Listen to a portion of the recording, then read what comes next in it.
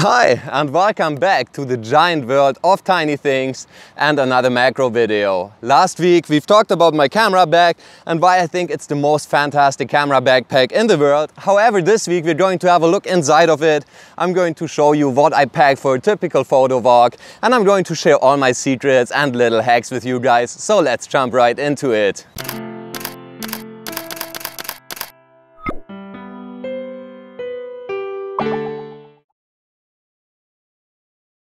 Alright, and we're going to start off with the lenses because quite frankly that's the category that I usually receive the most questions about. And funny enough, my typical go-to lens that I bring for pretty much any walk that I go on is not even a macro lens, it's a telephoto lens. And I use this lens for all occasions, for wedding, portraits, wildlife, sometimes even landscapes, and of course macro and close-up work. And the lens that I'm talking about is the Canon 70 to 200mm f2.8 image stabilized version, and it's just a fantastic all-around lens. And if you have a close look at it, you can tell that this lens has been getting a lot of use. It's been on a lot of adventures with me because it's a fantastic lens, and even though I don't get to use it as much as I'd love to, whenever I get to use it, it makes for fantastic images. And I know this is not a typical macro lens and I specialize in macro photography, but you know, the best images and the best subjects typically appear when you're not prepared. And so my strategy just is always be prepared, and I've always got this lens on me, and sometimes every now and then I get rewarded with images like this, for example, which I got to take on my way home on a macro walk. And I was just photographing insects, butterflies mostly that day, and on my way home across the bridge over that creek that I passed for almost a year, at least 2 times a day, and I've never seen a baby deer cross that creek. Now that day I saw a baby deer just crossing the water in the dim sunlight of the afternoon, and it was such a picturesque scene that I had to place my camera bag on the ground, mount my Tele-Converter to this lens and both to the camera as quickly as I could, and I started shooting, and I was rewarded for always bringing this lens. Now of course you might say, hey Max, hang on, this is a macro channel, you're a macro photographer. Why are you talking about this telephoto lens? This is not a macro lens, you can't even get a macro or even a close-up composition with this lens really. Well, first of all, that depends on your subject, but you are right, this is not a close-up lens by any means, and that's why I also always carry these items in my camera bag. Now this is not only a set of extension tubes that consist of a 36, 20 and 12mm tube, but it's also a Tele-Converter on the stack, and both these items just allow me to increase the magnification ratio of pretty much any given lens and just get closer to my subjects. Now the Tele-Converter obviously pairs really well with the telephoto lens because all of a sudden it turns into a 400mm lens, which is even better for wildlife photography. But the extension tubes as well allow me to make it into a close-up lens with a really decent working distance, which is perfect for photographing skittish insects on the larger scale, or even small rodents, all sorts of small subjects that are very skittish and likely to flee on you, benefit from a long working distance, and this lens really provides that. Now the Tele-Converter also allows me to double up the magnification ratio of my macro lenses, which is a really ideal combination, at least for me it is, and so I always bring the Tele-Converter as well when I go on my macro walks, unless of course I'm just dedicating the walk to a single setup, to a single lens or something like that, which I do every now and then because I find that whenever you put limitations on your creativity really starts to thrive because you have to think within that box that you put yourself in. But that's not today's subject. Today's subject is the content of this bag, so let's keep digging into it. We talked about the tubes, the converter, the lens. Now let's talk about the macro lenses. And I actually have 3 macro lenses that I would consider my go-to choices, and the one that's on my camera right now is the 100mm Canon EF lens, which goes from infinity focus all the way up to 1x life size, or if paired with the Tele-Converter all the way up to 2x, which is a really decent range to be covered by just one lens. And that's why I really enjoy bringing this in combination with these items that I've just shown you. Now this lens is just part of my macro setup though, because you know, sometimes 2x just isn't close enough, and for those cases I typically bring either this baby here, which is the Canon MPE65, a really beautiful lens that ranges from 1x all the way up to 5x, or sometimes more often actually I bring the Venus Optics 2.5 to 5x magnification extreme macro lens. Both these lenses do pretty much the same thing, both are extreme macro lenses, but even though this has the smaller magnification range, I still prefer it in the field because it's a lot easier to handle. And if you extend the two lenses, which I'm just gonna do real quick, you can see that this one goes really long. And this one just isn't as bulky. And with this lens, you know, it's really hard to kind of look through the viewfinder, find your subject, look over the lens and see where it is, because the lens is just shading your subject from your own side. Whereas with this lens, you can easily just locate your subject and then direct the lens towards it so that it pops up in your viewfinder. And so this lens is a lot more useful in the field, whereas I consider the macro lens by Canon here more of a studio lens. And I only put it in my bag to sort of illustrate the benefit of this lens. And between these lenses here, between the Venus Optics, the Canon lens and the Tele-Converter, I get to cover a magnification range from pretty much infinity focus all the way up to 2x with this lens and the Tele-Converter. And then the Laowa Optics lens continues that range from 2.5x all the way up to 10x if needed when I combine it with the Tele-Converter. And that just is an insane range. And the only little gap in that focusing range is between 2x and 2.5x.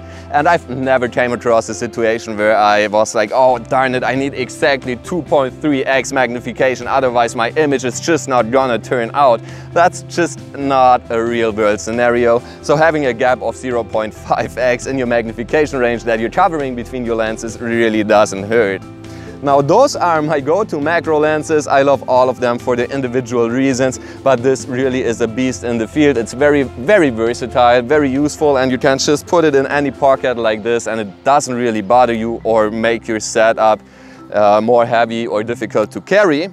And then there's a couple specialty lenses, only one of which I'm bringing today, that I'm really personally attached to, and I'm going to show you all these lenses, but the one that I bring most of the time is my DIY fisheye macro lens, which is a 17mm super wide angle macro lens. And you can learn more about this lens and how I build it in the corner up here. It's been a DIY project that I've been developing for a few months, and it turned out really nicely. And because it is a super wide angle lens, it's kind of difficult to handle and it makes for very unique images. So I don't use it a whole lot because I don't want to wear off the effect. But at the same time, it's a really eye-catching effect. And you can buy similar lenses by either Opteka or the original by Venus Optics. Once again, they make brilliant lenses. And I'm going to place links to those lenses in the description below because they're really incredibly unique, and they produce a very nice field of view. It gives a little bit of context to your subject, right?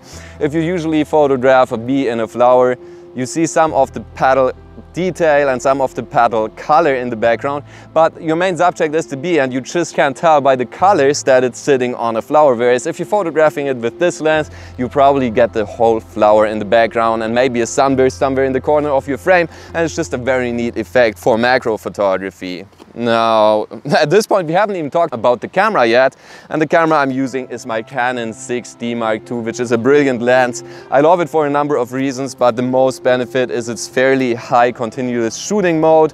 It shoots bursts of, I think, almost 7 frames per second, which is really decent for handheld focus stacking, but also if you're just doing manual focusing, which is always recommended with macro photography, and you're just using the continuous mode and you're trying to get one shot where your subject is in focus.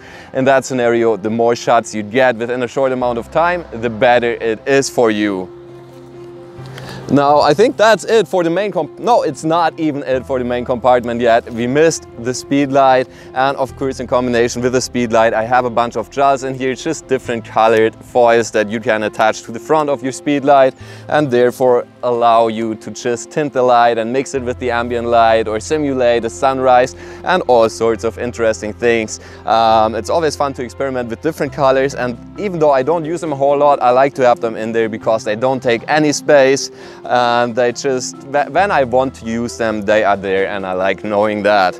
Another thing that I carry in here when we're talking about the flash is the remote trigger, which allows me to take the flash off camera and just have my light coming from wherever I want it to come from. Basically, I'm mounting this to the top of my camera and then I'm just hand holding the speed light and shine it from wherever I want it to shine down on my subject, which just provides a whole lot of creative space and possibilities when it comes to illuminating your subjects. Together with my speed light, of course, I carry a case of spare batteries, which is just a must-have if you're using a speed light. And there's two different kinds of batteries that I use. One is the analog battery by Panasonic, or also produced by IKEA under the name Laowa, which is pretty much the exact same battery, just for much better value.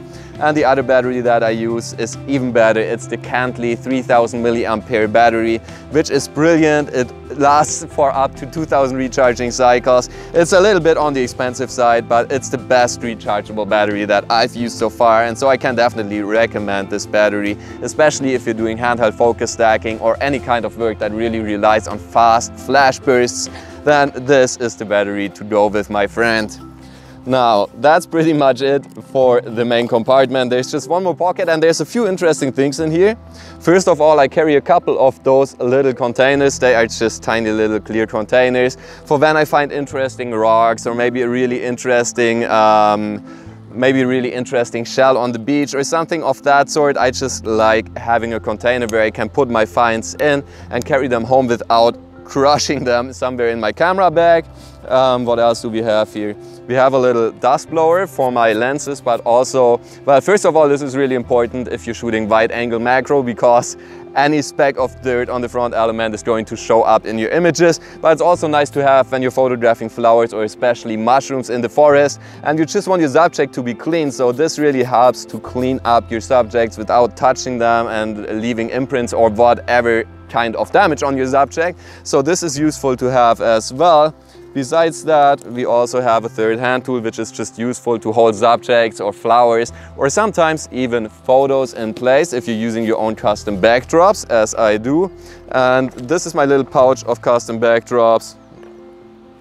And I've got a variety of different photos in here, just for, you know, color contrast and interesting backgrounds when I shoot my macro images in the field. I don't use them a whole lot in the field, but once again, if I want to use them, I like to have them handy and they don't take away any space. By the way, all these images and many more, a gallery of 70, 80 and more images that you can use for your own backdrops, for your own macro photography, are available to all my Patreons. I'm going to link my Patreon page in the description below, and if you'd like to support me for a cup of coffee a month and support this channel and the work that I'm doing, you'll get some awesome rewards, including access to my free and exclusive backdrop gallery, where you can download these and many other images.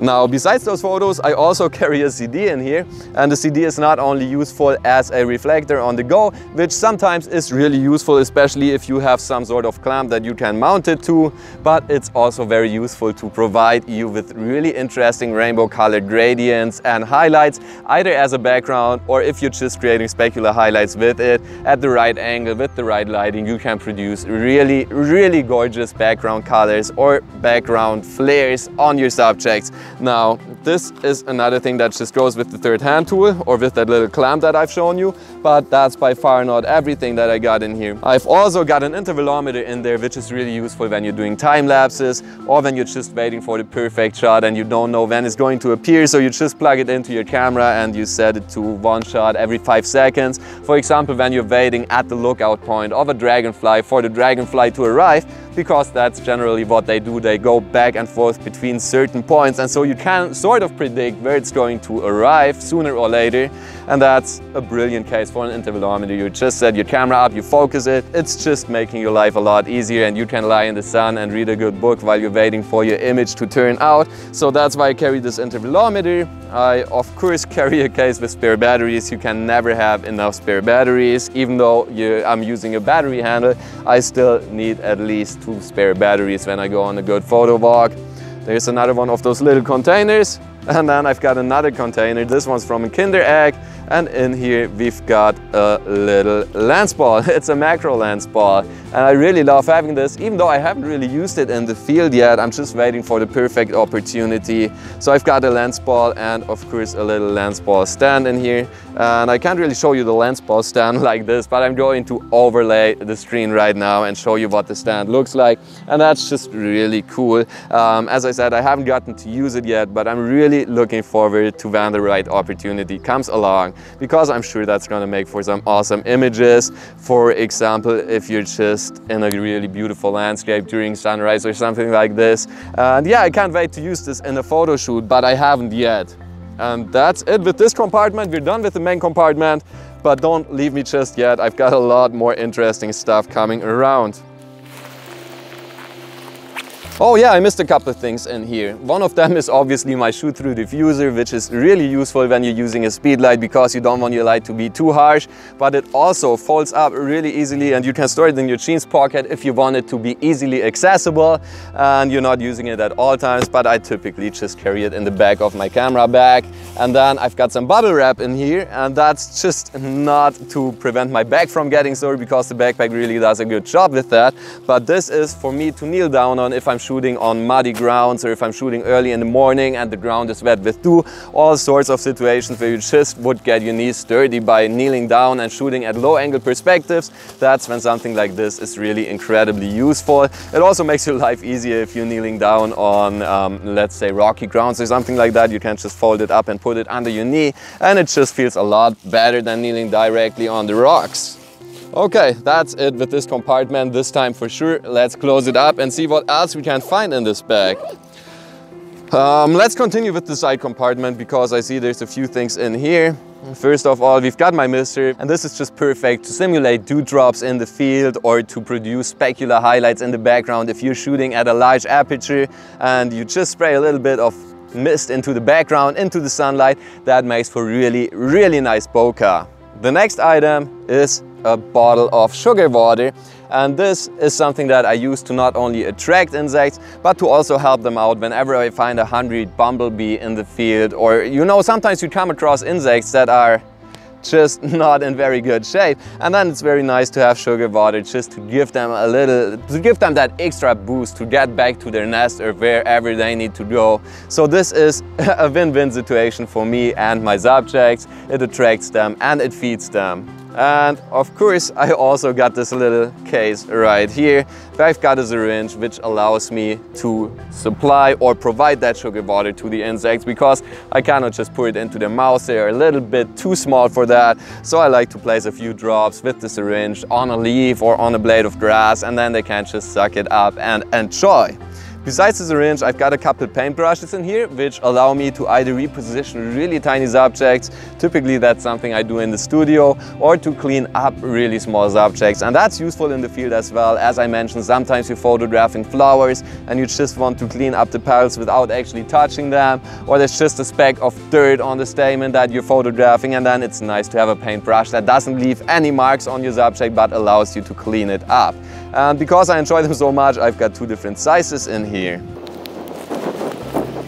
Then next we have another little macro hack, and this pouch right here, that blue little blob, is a camping towel or a camping dishcloth. Basically it's just a really large lens cloth made from microfiber. It dries really quickly and it's just super nice to have a lens cloth that size always accessible. And I think I'm going to find links for all these items and place them in the description below, because especially this thing is just, it's so incredibly useful, and I would never have thought of using this for photography or about purchasing that if I would not have started photography while I was already backpacking and while I already had this on my backpack. That was very convenient, and I can just wholeheartedly recommend this. It's like a $10 investment and it's really worth it.